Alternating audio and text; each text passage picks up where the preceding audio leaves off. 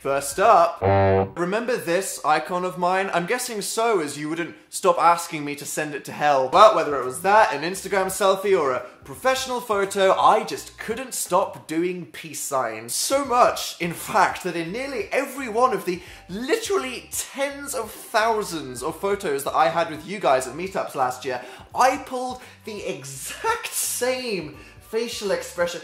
Look at that. I don't even know whether that's funny or just creepy.